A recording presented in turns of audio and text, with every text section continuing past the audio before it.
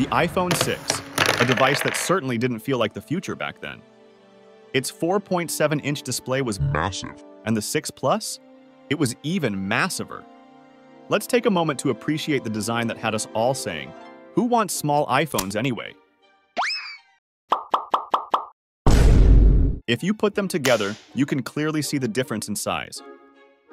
Now, let's talk. The A8 chip wasn't ready for the bigger screens, which led to laggy and unstable software experience. It felt like a moped engine in a Mercedes. And the iOS 8, which came on these devices, wasn't adding. And the camera on this piece of shit, I mean iPhone 6 and 6 Plus, is. Let's just say, it is there. But on the other hand, one of the best features of this phone is literally nothing. Now let's address the elephant in the room, the infamous bend gate. Remember when putting your phone in your back pocket was considered a high-stakes game? Well, nothing changed. But today, we're putting the iPhone 6 through the ultimate bend test. Again. Will it survive even after 10 years? Or has it gotten stronger? Let's see if this piece of shit, I mean tech, can stand the test of, well, bending.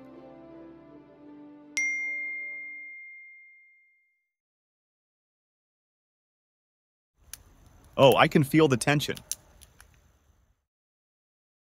Would you look at that? The iPhone 6 thinks it's a Samsung Galaxy Z Flip. No, it's not. And it's not even a feature, folks. It's just embracing its flexibility. Now let's move on to the crash test. Because why not? I mean, who hasn't accidentally dropped their phone while talking to their angry girlfriend, right? Why did you sleep with my dog?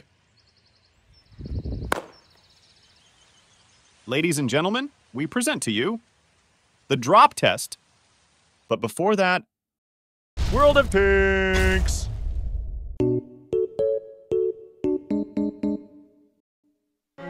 Now, the moment you've all been waiting for, hopefully. 5, 4, 3.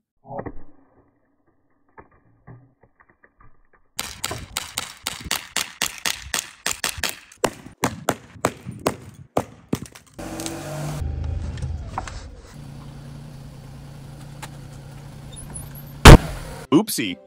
Looks like the iPhone 6 took a tumble, just adding a bit more battle scars, but at least it's not shattered. It's completely and utterly devastated. It's like a vintage, antique, aged, crashed, completely non-functional due to extensive physical harm Z Flip now.